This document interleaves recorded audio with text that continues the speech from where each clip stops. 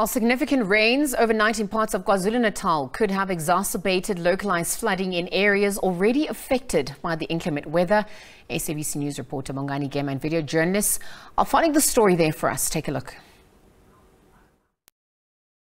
Following the heavy rains that visited the small town of Ladysmith, as you can see behind me, it has resulted in the complete closure of the city center here. As you can see, shops have been closed, resulting, in the loss of profits and salaries for workers who are expecting to be at work today. But I have with me the mayor of the Alfred Duma municipality, who's just going to take us through the extent of the damage here. Mayor, we thank you very much for your time. I know that you said, disaster teams are out assessing the damage, but from what you have received, just tell us the extent of the damage here in Ladysmith.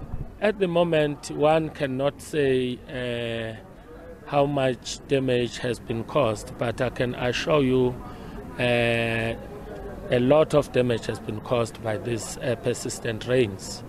And not only here in town, also in the wards outside of town, where people's houses have been destroyed, their belongings have been destroyed, their food and everything.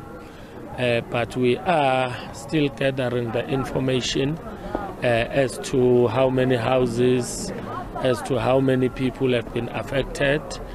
So far, we are a bit fortunate because we have only received one report with regard to the loss of life, which happened in Ward 23. But our business people have lost a lot because their businesses were closed as from Friday. So closing your business for 3 or 4 days, that is a huge loss of income, that is a huge loss of profit. Mayor, you're saying that there are houses that have been demolished. Do we know maybe if the evacuation process is still underway? Because we spoke to residents who are still fearful, that these rains may return. Yes, our disaster teams are out ensuring that our people are safe. It's a pity that some of our people are too reluctant to leave their homes. Even if an advice from the expert comes that your home is below the flooding area, people, if floods are not yet on that area, people are reluctant to leave their homes. But we are doing all in our power to ensure that those who need to be evacuated are taken into the safety in the community halls and churches. Okay.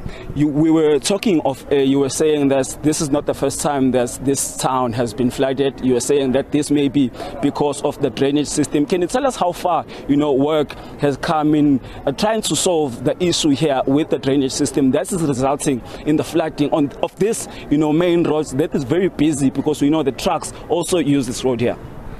In fact, I wish to clarify that this is not the drainage system problem. It's the valves that are not functioning.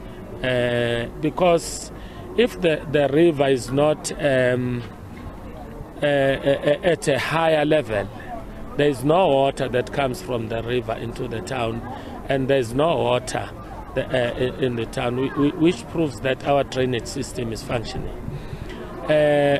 We enlisted the services of SABC in the previous year during the flooding, and they advised us that our valves are not functioning properly. We have 11 valves that take water from the town into the river. We could only manage to purchase 8 of those 11, and we have fitted them. Now we are left with 3. As you can see, water is flowing from the west to the east. It's because the 3 valves that have not been fitted are on that side.